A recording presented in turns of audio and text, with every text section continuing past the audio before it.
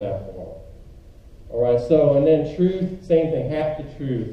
Well, I'll tell you half of how I feel and give you kind of half of it, but I'm not going to give it all to you. And he said, well, and sometimes that's the best we can do, right? Of the four options so far, halfway is the best way of the four, right? It's better than no way, better than my way, better than your way, better for us to kind of meet halfway. But here's the thing. Sometimes both of us end up being unhappy. Say, my wife Amy, she wanted to go to vacation at the beach, and I really wanted to go to the mountains. So we decided to meet halfway. We went to Burlington. Right? Yeah, that's what, right? She was happy, though, because the Tanger Outlet's kind of close.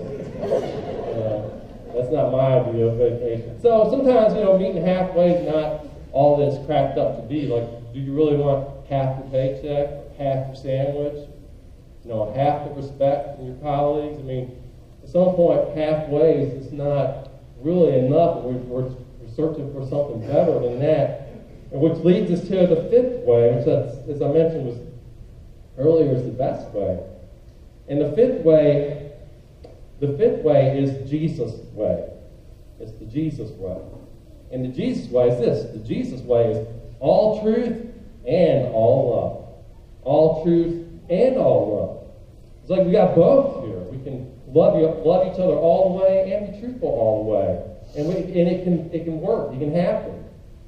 So we heard in this Ephesians passage this morning that God is calling us to speak the truth in love.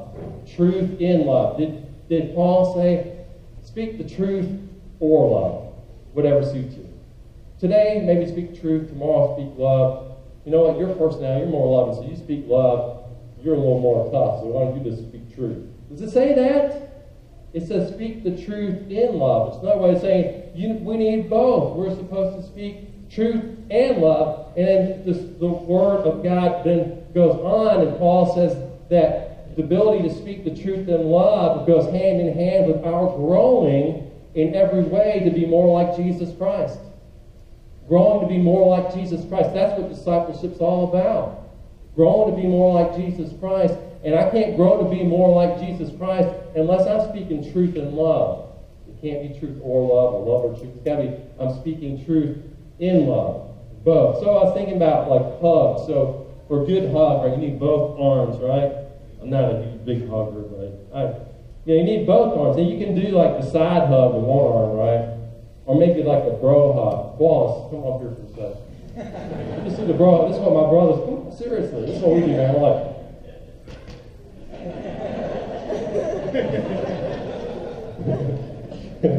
I'm sorry if I hurt your back. I'm slapping you hard. We can do like a half hug, but you can't get the real genuine article unless you're using both arms. And here's where I'm going with this. And so in relationship in terms of conflict, we got two arms here. One is the arm of truth, one's the arm of love. And if we're really going to embrace each other, it's going to take both. It takes both to hold on to each other. Especially when we've got disagreements. We need both. We've got to hold on to each other, being fully truthful and fully loving. And it's not easy, right? So we know that from this experience, but the word of the epistle reading, the Ephesians passage, in it Paul says, make every effort to maintain the unity of peace. Make every effort. It's like underline effort. Now circle effort. Now highlight effort. Now put a star at effort, right? To work through conflict in a way that's both loving and truthful will take effort. And it's going to require that we persevere. But if we can do it, and we can do it by the grace of God, right? It's going to be a beautiful thing. We'll see beautiful results happening. We'll see transformation and change and growth and breakthroughs and joy. It'll happen. For example, you remember Mary, who is a young woman who has a friend who is about to do drugs.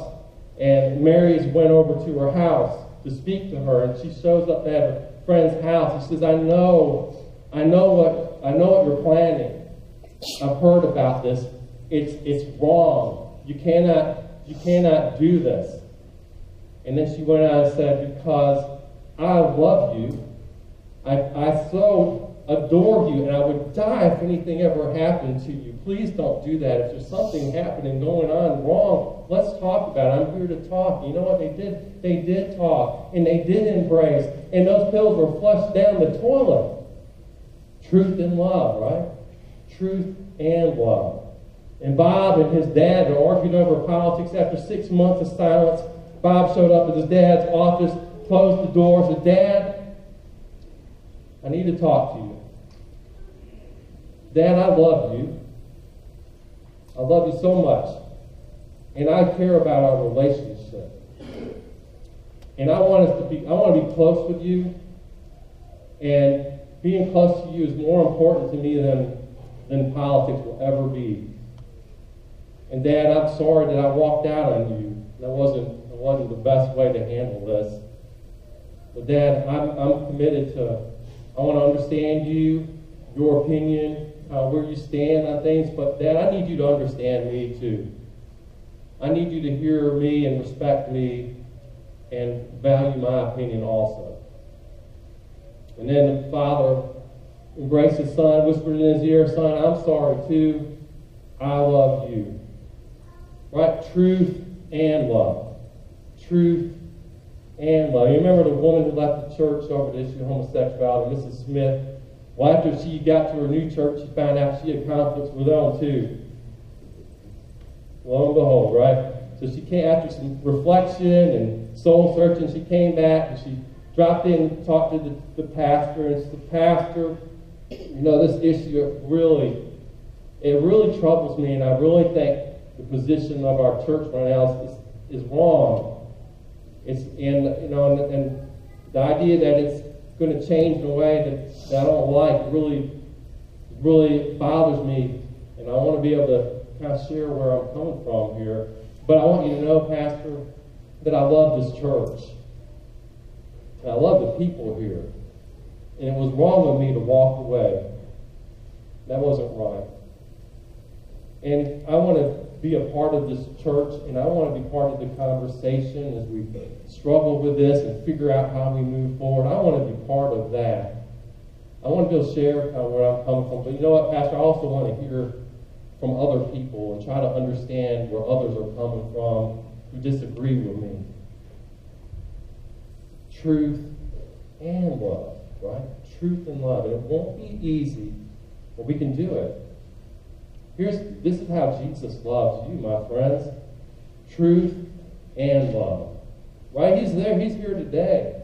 And he's speaking truth to you and to me. He's speaking all kinds of truth through our spirit and through the words and the message and songs, speaking truth. And he's telling us about how we should love each other, how to work through disagreements, and he's telling us where we goofed it up, probably leading you right now, said, you need to go and have this conversation. This is important. There's all kinds of truth that Jesus speaks to us. We have the Word of God, we have commandments, we have law, we have a lot of truth. We have the Holy Spirit continuing to teach us the truth. And there's tons of truth. But guess what? There's also just as much love. Just as much love for you. Jesus loves you. Loves you, loves you, loves you. Even when you disagree with him. Even when our love fails him. Even when we walk away, Jesus continues to love us. He gives himself for us. What's the cross about? It's about love, right? That he gave himself for us. That he sacrificed his own life, endured the agony of pain and death out of love, because he wanted to stay connected with you. He wants a relationship with you. He wants to be your friend. He wants to be your Lord. He wants to be your Redeemer. Jesus wants you because he loves you. He loves you so much. And when we call on his name, when we reach out to him and say, I need your help here, Jesus, I know I've messed this up and I can't do this without you. When we reach out for him, when we ask for his help, we confess our need, he's there for us. He gives us his Holy Spirit to energize us and transform us wash away the old and the ugly and give us something new and beautiful. And He puts to death those old habits and raises up new ways of being in relationship. Jesus loves us.